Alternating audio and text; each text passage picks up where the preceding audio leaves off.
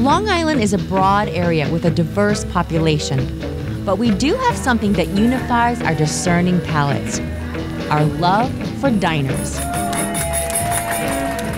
The diner is a place where everybody, regardless of race, religion, or wealth, is welcome. It's always there, ready to serve. Everyone has their favorite diner, the spot where you feel like you're at home. From 6 in the morning we open up to 12 o'clock at night we close. I didn't grow up eating at diners, but for me, it's truly one of the best things about living here on Long Island. I mean, where else can I go if I want to order a burger for breakfast, pancakes for dinner, or a banana split in the middle of the night? The closing of such long-standing establishments like the Empress in East Meadow and the Corinthian in Central Islip makes you wonder, is the faithful and dependable diner in decline? We're concerned in how to build a place that would be everlasting for the next generation. In this episode of Feed Me TV, let's see what makes these restaurants a quintessential American institution and consider if they'll even be around for the next generation.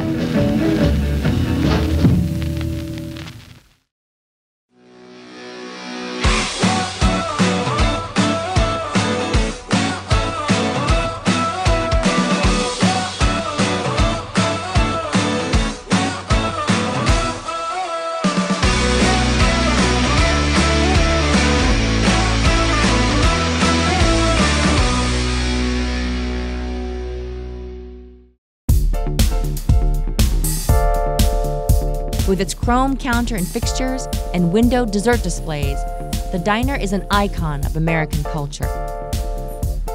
Diners have been a part of American life for more than 150 years.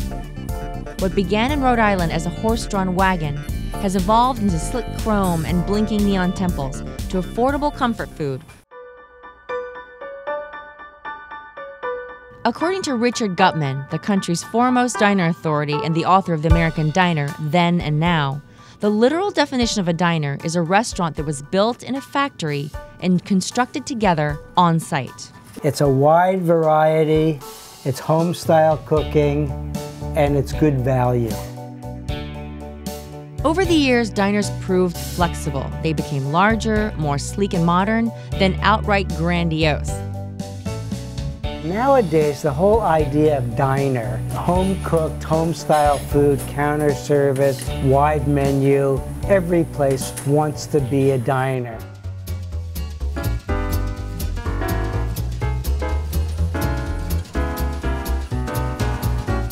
Today, people can get very touchy about what makes a restaurant a diner.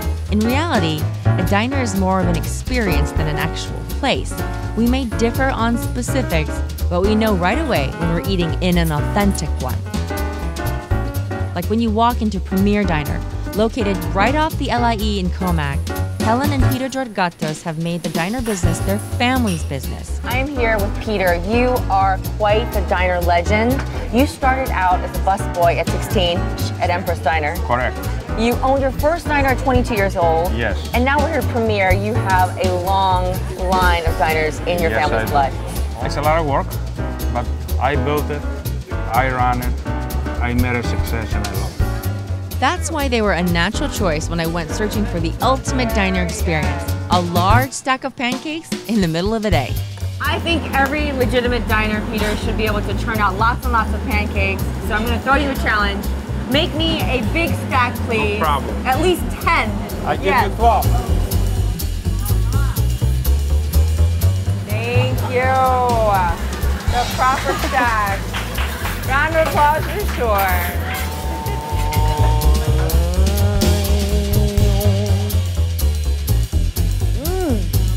The Georgatos family has been working in diners for a combined 80-plus years.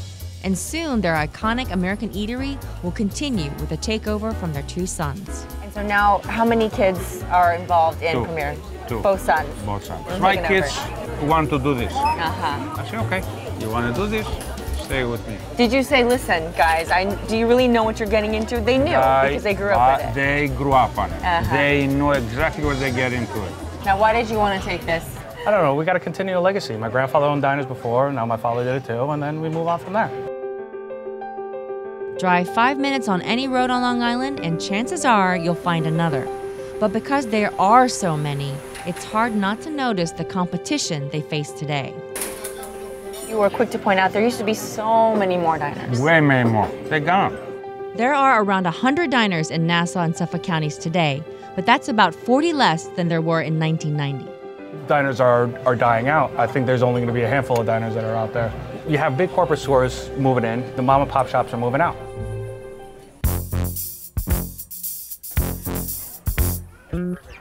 When was the last time you'd heard of a new diner opening on Long Island?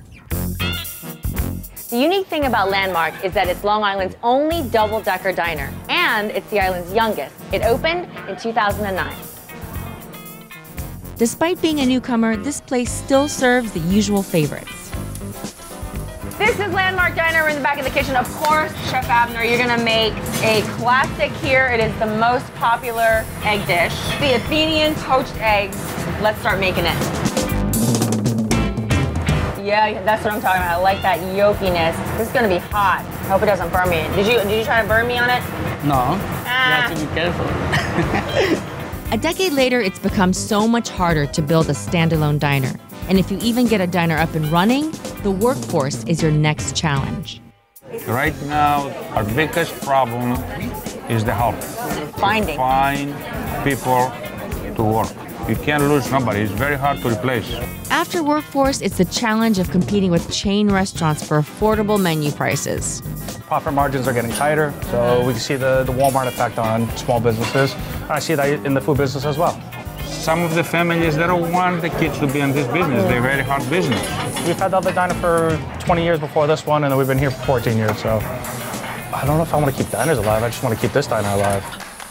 Seeing a trend in the diner decline across Long Island and all the challenges they face, a new class of restaurateurs are taking up the reins, determined to keep the restaurant off the endangered species list.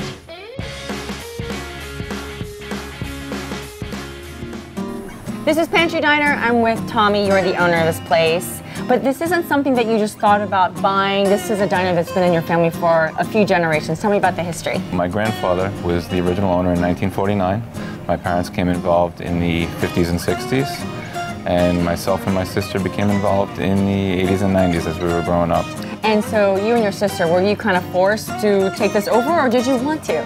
They let us work here as children, but they insisted we would go to school and do anything but. But we both loved the business and we stayed here. My sister eventually did move on, but I've been here ever since. Modernizing the menu is one powerful tool in keeping the regulars and luring new diners. As the expectations from our customers and diners have changed over the years, we definitely felt the need to evolve and change with them. I never expected to serve sushi in a diner, although I always wanted to, because I just felt that customers wouldn't feel comfortable getting raw fish in a diner. Non-traditional, right. Non-traditional. So we really tried to open our eyes and our minds in trying new things, and they've all been accepted very much so.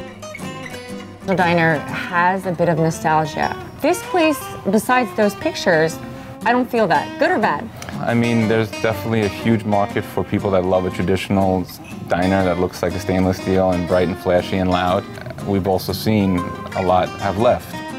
We really just tried to incorporate many things, like a nice bar area where people can come and have a cocktail after work, broaden our appeal to more of a range of people, younger clientele, and things that they can get in a high-end restaurant. It's always scary to make changes like that, but sometimes you just have to jump with both feet and just see what happens.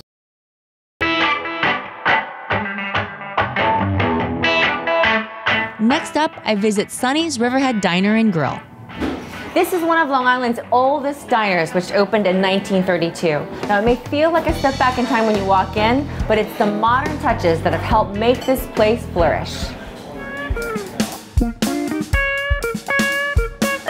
You guys are thriving. What is that difference? What makes that happen?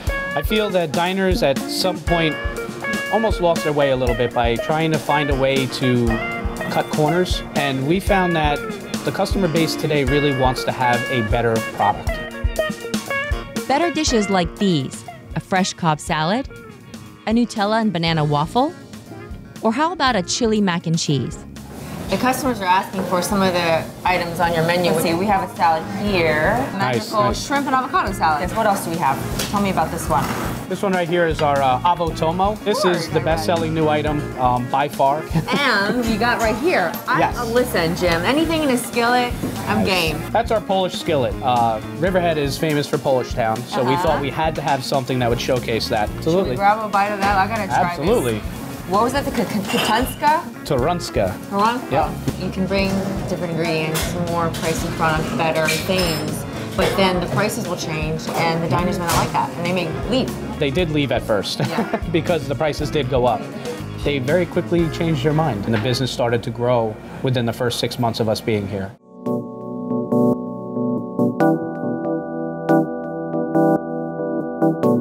The Pantry and Sonny's Riverhead Diner have undergone considerable updates. One reason why Richard doesn't think the diner is in jeopardy of disappearing. The diner has always been a chameleon in terms of the design of the building and the food that they serve. Though there has been a steady decline of Long Island diner openings, Richard says this is normal. There's a constant battle. Really, of things they're going away, they're declining, they're disappearing, and they're being revived. But they're never going to go away completely because they're really fixtures, part of our culture and our neighborhoods, and they're going to be here forever in one form or another. I'm going to stay here the much I can. I'm doing this since I'm 16. Talk to my people, talk to my customers. I love it. I mean, it's my life.